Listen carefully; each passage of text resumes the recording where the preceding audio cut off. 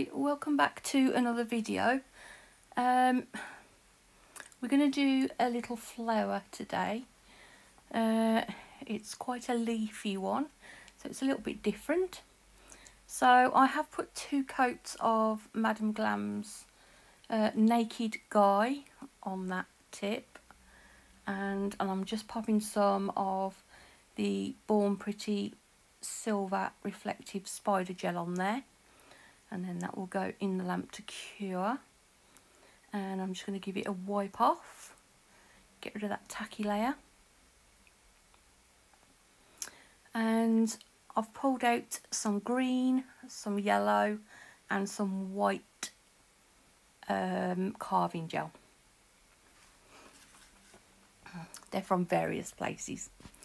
As normal, I normally work on the back of a nail form because it doesn't stick to it. And what I'm going to do is I'm going to do a peace lily today. So it's a single flower, usually surrounded by lots of green leaves. I will put a picture up so you can see.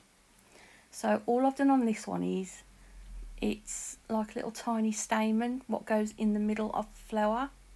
So I'm just going to pop that on the end of my tweezers just to keep it in place. I've pulled out some little green caviar beads. Just going to pop some of those in that tray, and then I'm just going to gently dip my little stamen in there and almost try and embed those caviar beads into that. And then once that is done enough, that'll go in the lamp to cure. I'm not too worried about getting it on all the way around, as long as it's on like 2/3 of it.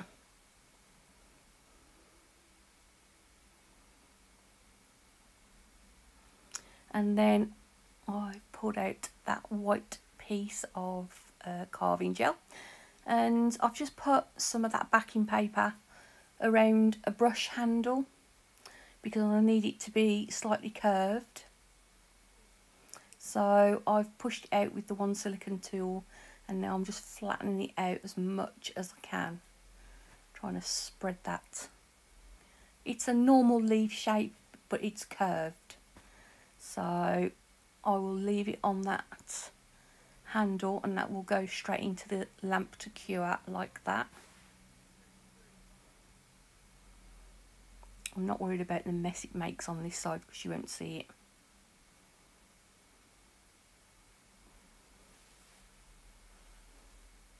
And once that's cured, that will just pop off that paper like so.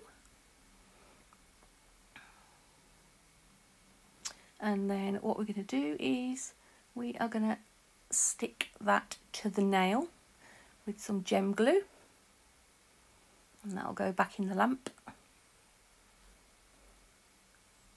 Or I'm also going to use a thin piece of green as well, just as a stalk, because obviously I'm putting a lot of leaves on it, so we need a stalk today, not as in a bird.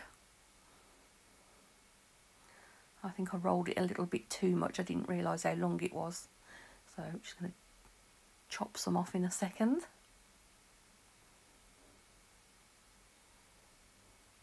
And I'm just going to pull that little bit of a, is it a stamen? I don't know. What's the middle called in a flower? I'll have to have a look. So with the green bits, all I'm going to do is split it into so many small pieces, and I'm just going to roll those out, and I'm just going to make some flowers. I'm going to do 4 smaller, shorter flowers. No, leaves, not flowers. And then I'm going to do 2 long, I nearly said flowers again then, leaves. Leaves and flowers, there's just too many.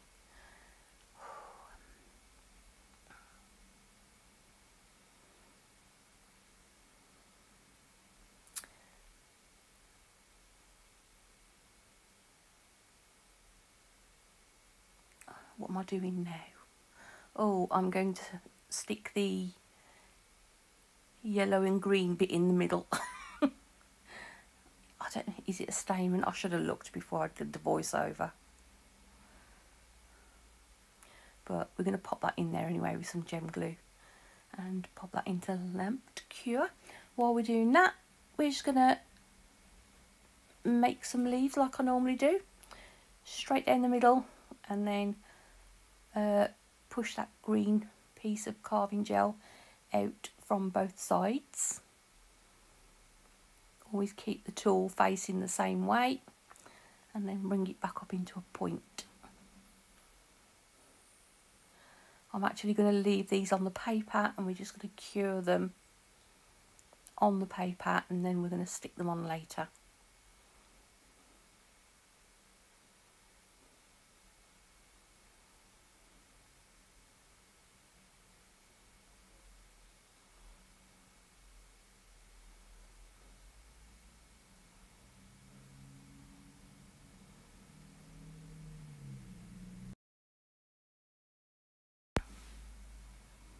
Okay, now they're cured, we're just going to slide those off that backing paper, and we're just going to sort of assemble the flower now.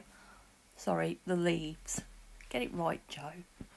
We're going to use gem glue again, and I'm just going to use my little Madame Glam lamp.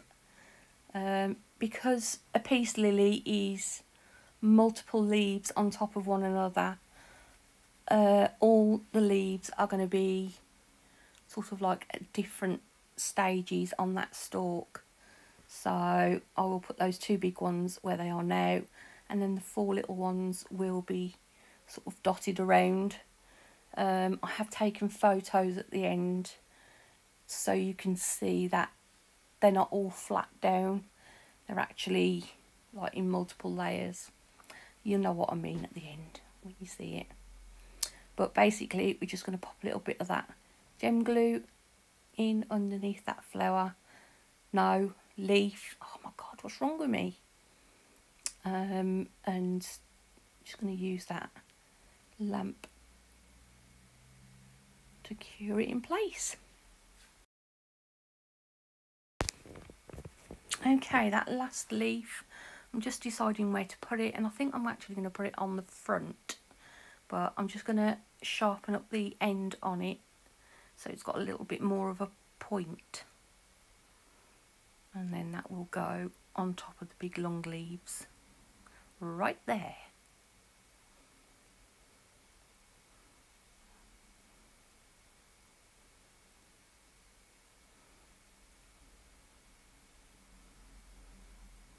Just hold it in place, and then I have put them in the full lamp for full cure. We're going to put a few of those caviar beads just at the base of the flower, and a few of those caviar beads going down a little bit, not many, just a few here and there.